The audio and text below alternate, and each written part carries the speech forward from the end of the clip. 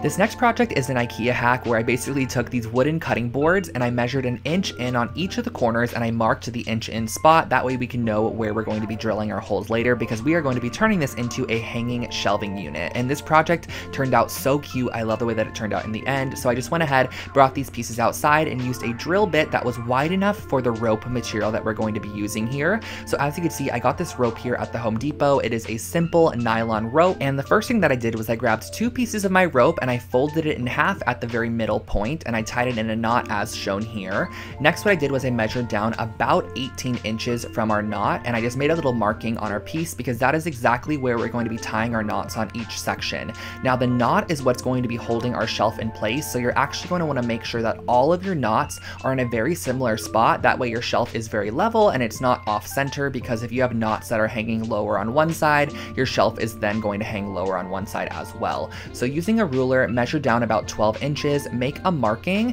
and just make sure that you tie your knot in the same spot once again. The great thing about this project is you can totally adjust the knots as needed. They're not anything that is super tight, and once the shelf actually sits on top of the knot, it kind of tightens itself naturally. You can hang this up and enjoy your new hanging shelf.